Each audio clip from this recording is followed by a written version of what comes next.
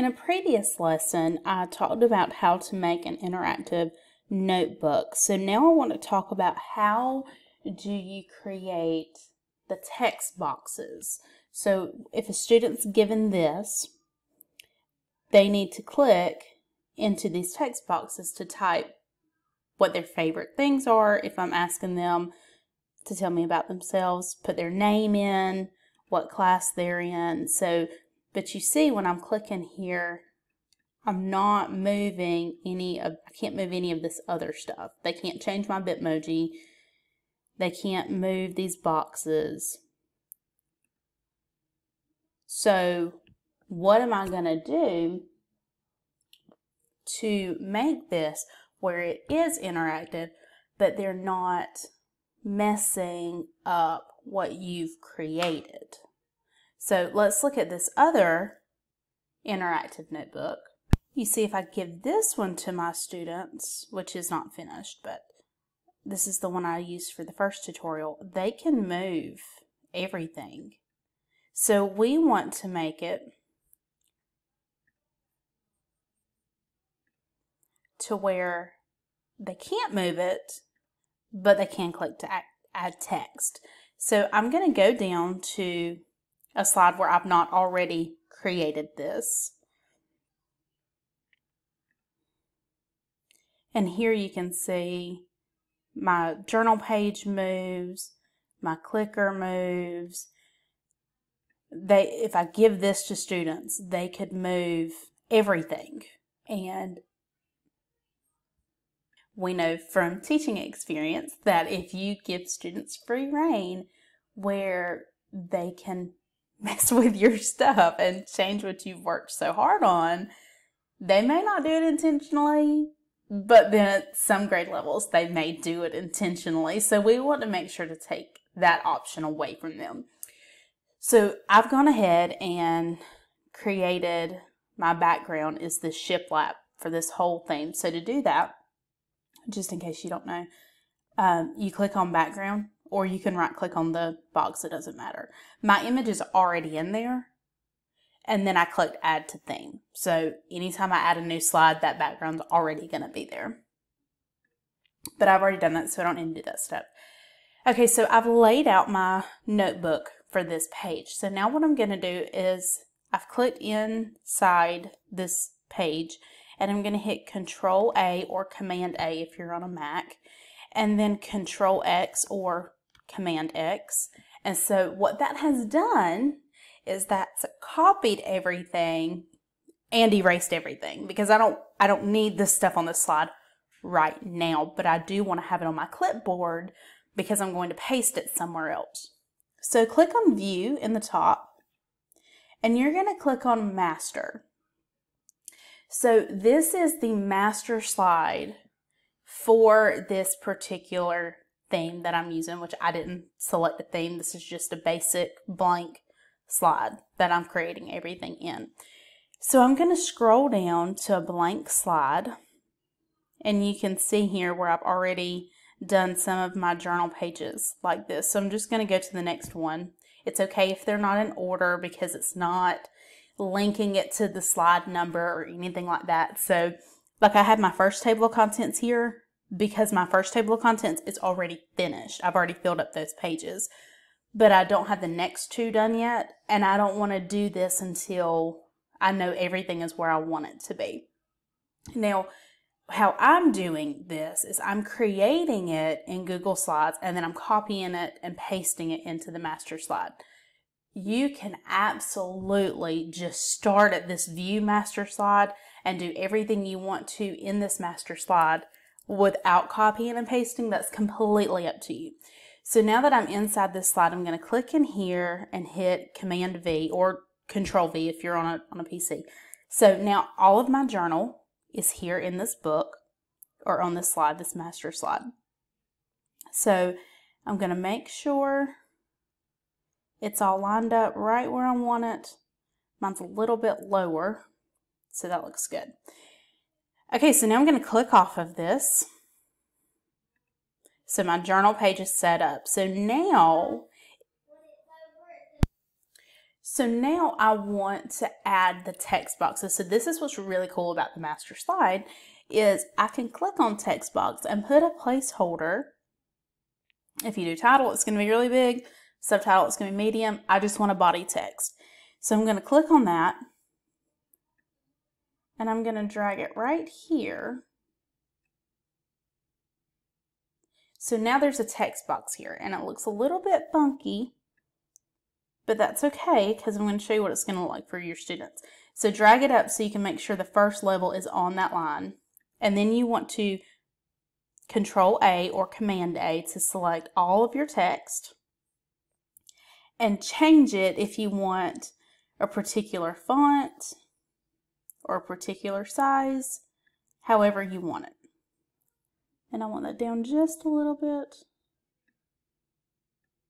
Okay, so that's my first text box. So now I'm just going to click on it and Control C, Control V. So I'm just pasting it, copying and pasting it everywhere I need a text box for this. Same thing down here at the bottom. I'm going to insert a text box.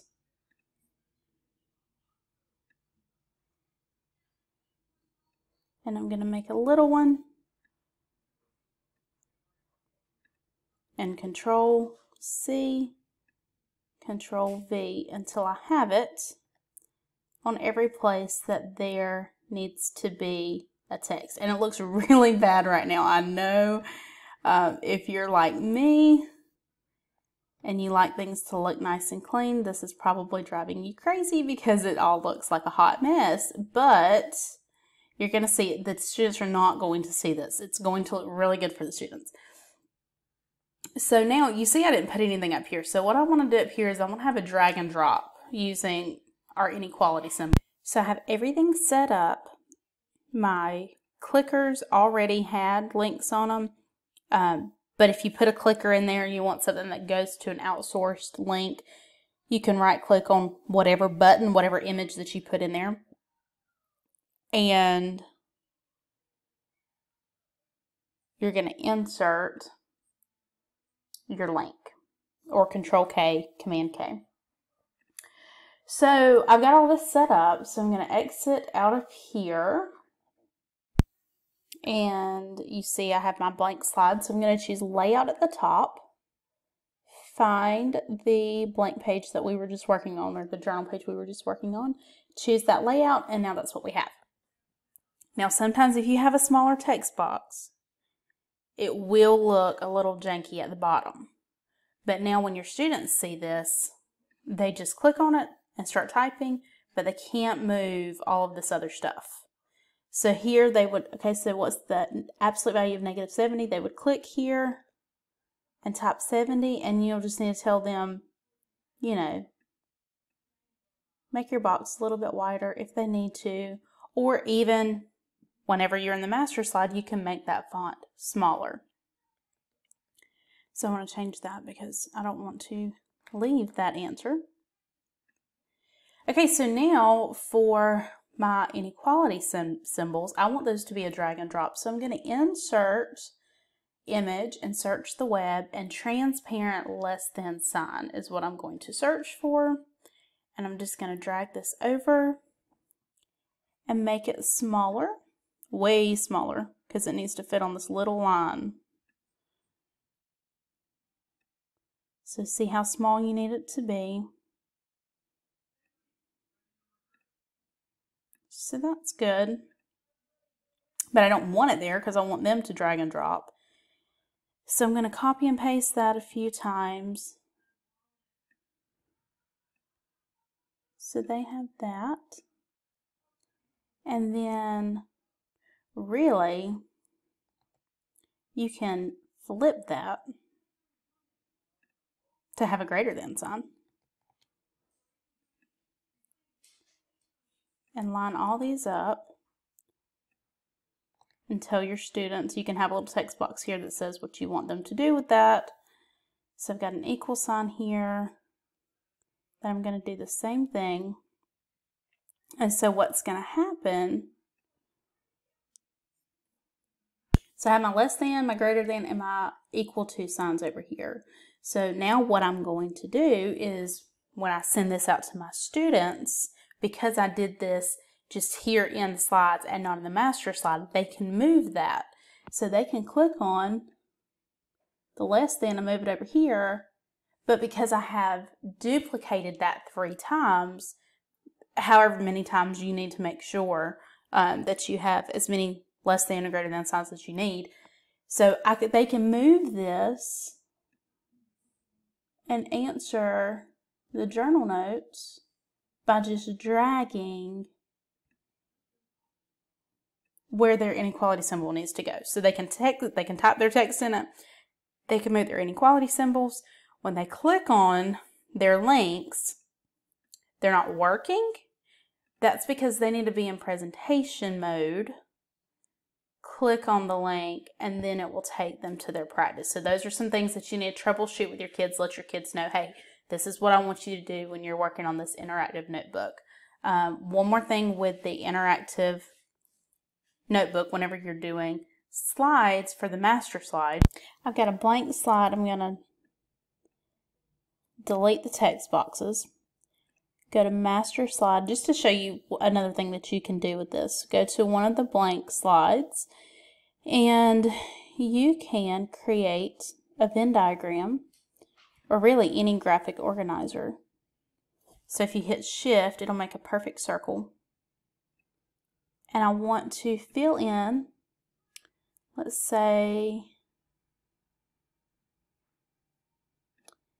yellow, but I want it to be transparent. So I'm going to come to my custom and make it transparent.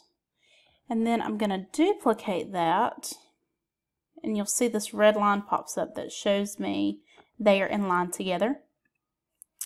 Change the color, and I want that one to be transparent, so go down to custom,